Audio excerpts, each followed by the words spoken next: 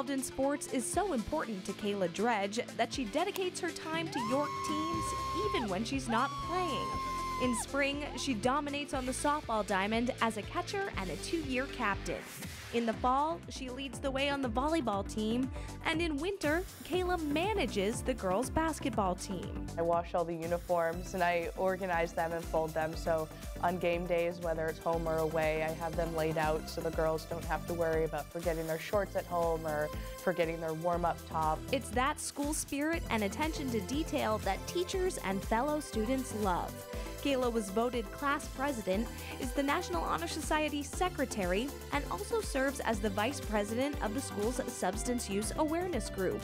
All that, plus her rigorous coursework, and she still finds time to volunteer at the local hospital and hold down a part-time job. This will be my second year at Anthony's Food Shop right here in York. I'm a barista in the cafe, so I make bagels, smoothies, coffees.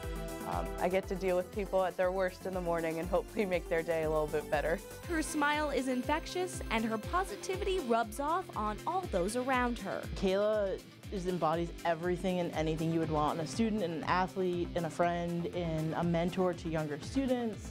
She just is the epitome of an amazing person. Kayla is headed to Wheaton College to study political science. One day, she might be a leader we all look to, and she says she'll owe it all to the great start she got in York. I can look back on the experiences, and if someone asks me where I learned whatever I'm doing, it's because it all started with doing the things that I loved in high school.